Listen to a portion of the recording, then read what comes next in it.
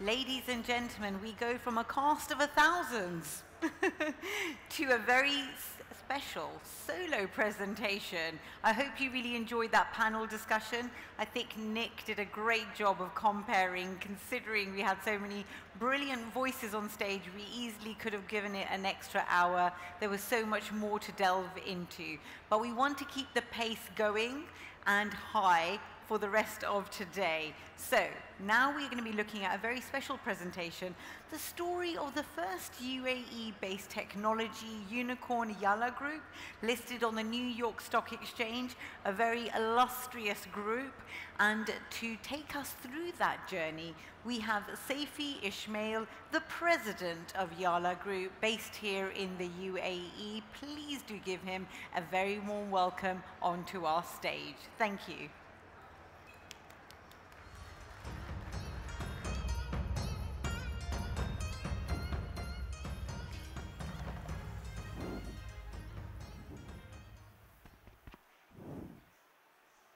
Hello. Hi, and good afternoon, everyone.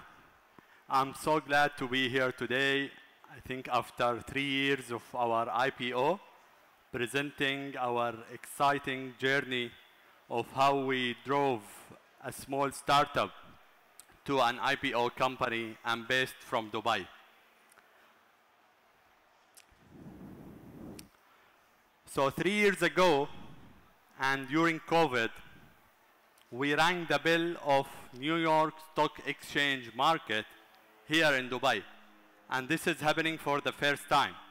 They had to ship the actual bill to Dubai and send their representative to celebrate with us our public listing for our company. And that happened on the 30th of September of 2020, and in Burj Khalifa. It was a very exciting time that we had all the media attending this event, celebrating with us an IPO for a company that established from Dubai and from Dubai Internet City. And we were so honored that we've been appraised by His Highness Sheikh Mohammed bin Rashid, greeting Yalla for their successful IPO from Dubai and from Dubai Internet City, followed by a tweet by His Excellency the Minister Omar Sultan Al Ulama. This exciting time gave us a huge commitment that we've been listed on NYSE as the first UAE-based technology unicorn from UAE. That give us some pressure that we need to maintain this robust financial and operational performance and keep the growth of the company year over year, to show for ourselves, of course, and for the leadership that this company will sustain and will grow more and more. Before I start the story and the journey, let me just share with you a quick story of how the brand name came from. So basically, back in end of 2015, my friend, and who's the chairman, CEO, and co-founder of Yalla, he was based in China, and he called me, and I was in Dubai. And he told me his plan to create a platform and to be voice-centric, tailored for MENA users. It sounds amazing when we discuss the idea, especially that we both comes from deep experience in the culture of Middle East. We worked together for more than 10 years at that time in Middle East, himself and the founding team. So I immediately supported the idea. I endorsed it, and I told him I want to be in. Then he turned the question to me, what do you think we should call the app? Then I simply answer, Yalla. And this is where the app name came from. And this is where our all portfolios, brands, app names comes under the name of Yalla. The journey is simple. It might be similar to any startup, but we've been lucky that we understood the culture here very well. and we fulfilled a gap which was not exist, creating a community platform that represents the voice of the users in Middle East and communicate and only communicate using voice and not video. And this is where we started our flagship app, Yalla, in 2016. We launched Yalla Life in middle of 2016 on the iOS and Google Play, and we broke even in 6 months' time. That gives us confidence that there is a huge potential in this region, and there is acceptance of users of the way of entertainment that we design and we develop for them. It encourages us to develop and enhance the user experience of Yalla Life. In 2018, we introduced the first casual voice-centric game in Middle East called Yalla Ludo.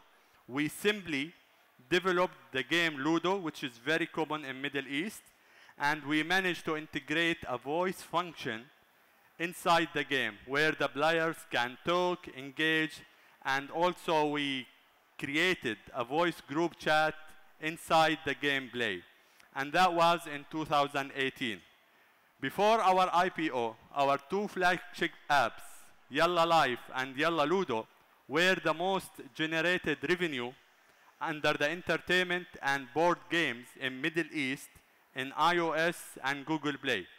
And this is what made us confident that this could be a very successful story for the VCs and the investors to understand and believe in our unique business model.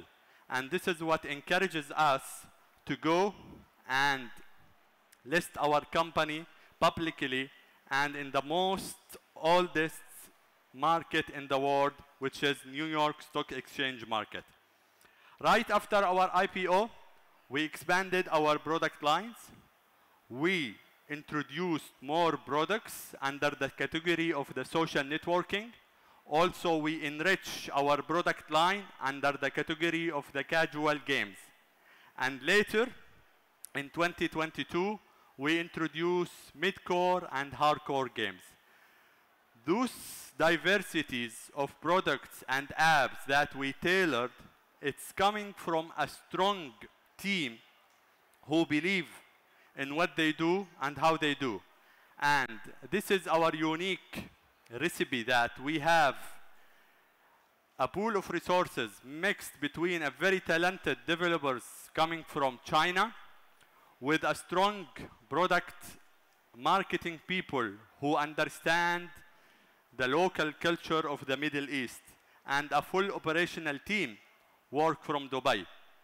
We have now more than 800 staff between China and Dubai, and we have more than 300 outsourced staff serving our customer service all over the world. Our Yalla Life app supports 8 languages: Arabic, English, Portuguese, Spanish, Urdu, Pakistanis, Indonesian. Later of 2023, we show our robust operational performance, and quarter by quarter, we are publicly announce our strong results and numbers. And this gives us confidence that we can grow more and more. Now let's dig deeper into the idea from where we thought of creating a voice-centric platform. Simply, it was that transformation and that translation of the actual majlis. We call it majlis in Middle East, where people, they gather offline, they entertain, they visit each other, they play game, socialize, and they gift each other. And this is where idea came from. We intend to develop an online version of the real majlis and plug this online version with instruments that enable the users inside our majlis to act like they are at the real life. They talk with each other, they text each other, they play with each other, they run music, competitions, and of course, they gift each other. And this is what made our business model very unique. We built a platform that is 100% user-generated content, which means we don't hire influencers, neither key opinion leaders. All the users in our platform are normal users. They generate the content themselves, and they don't get any benefits, financial benefits out of that, which means we don't cash out money to all the users. Now, this is, of course, increase our net profit margin because it's a complete saving of our operational costs, but at the same time, it enhances our user experience. Why? The users, when they feel that there are other users in the same community, they are making money out of them, they don't feel happy or satisfied. So we maintained a very healthy community inside our platform. They all understand that this platform does not cash out. If I want to virtually gift someone in the room or in the majlis, that means because I appreciate him, I want to deliver a message to him that I respect you and I give you full support. And this is where we monetize our platform, either by the virtual gifts or the subscription from the VIP levels.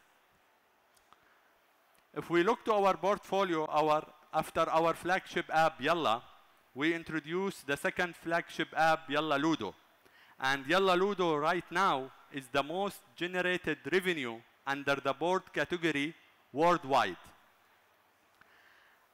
And with that, we introduce more tailored casual games to the region.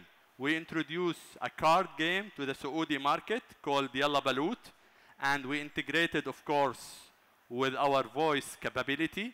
We introduce a casual games for the Turkish market, and even we reach the Latin America with a casual game called Yalla Purchase. After we feel that we had enough experience of developing casual games, and we gained the experience of expanding and developing more heavy games, we acquired game studios to enable us to develop mid-core and hardcore games. And just this year, we introduced two heavy core games, strategy games, called Yalla Faz'a and Age of Legends. With this expansion of our products ecosystem, we didn't stop at that stage. We also expanded our social networking portfolio. We introduced two different apps. One called Yalla Chat, which is instant messaging app tailored for the MENA users. And we plugged this app with features which is not available in other applications, and all under one umbrella. We plugged this application with mini games, with some Islamic features like Adhan, Qibla, and reminders.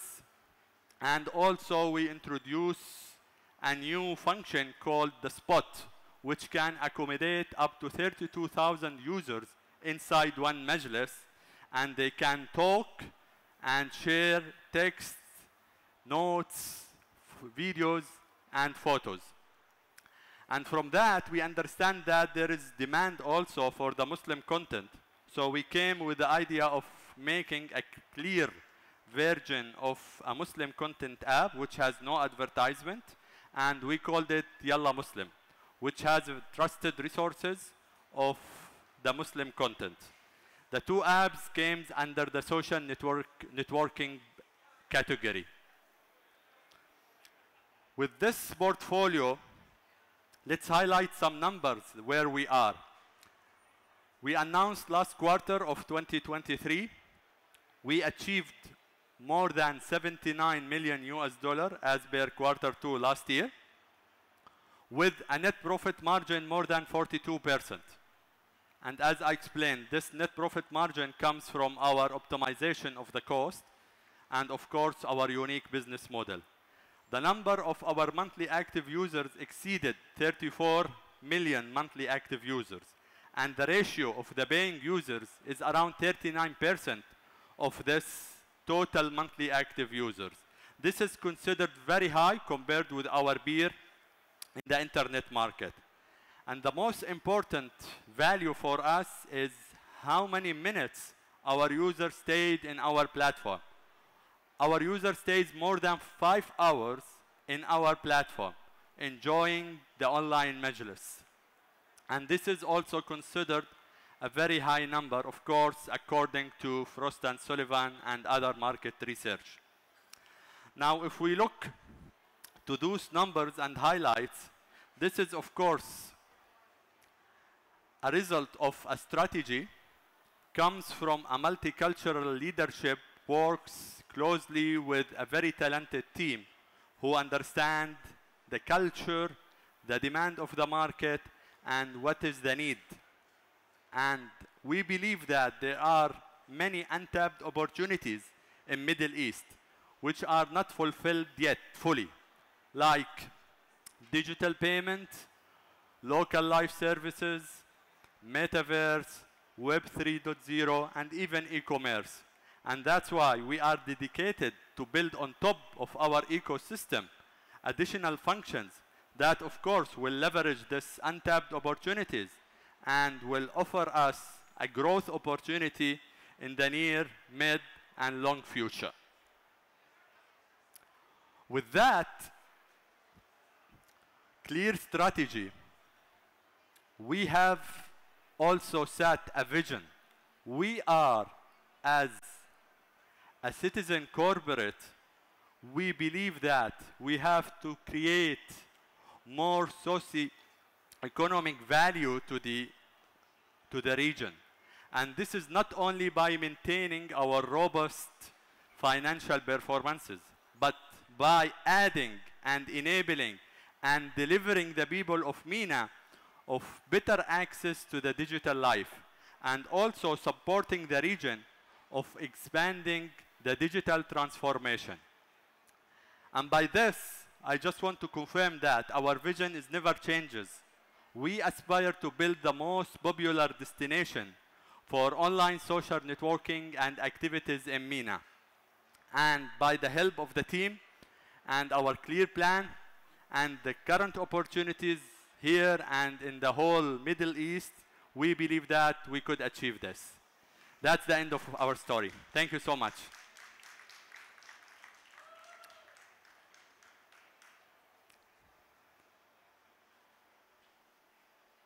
Any question?